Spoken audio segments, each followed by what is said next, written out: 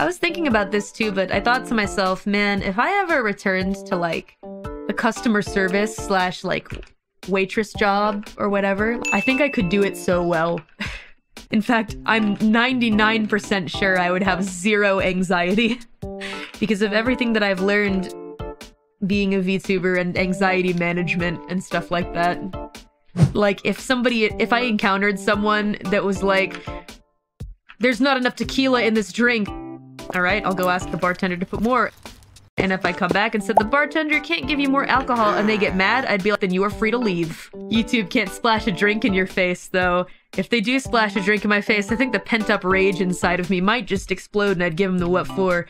Even if I got fired, would be kind of fun. Would be kind of worth it. Or as I feel like I'd go run to the back and cry in the freezer if I was the me from the past. I feel like the me from today would kill someone. I mean, make sure to serve them with a smile. Yeah, you got it. You bet. I'll smile as I beat the shit out of them. It'll be awesome.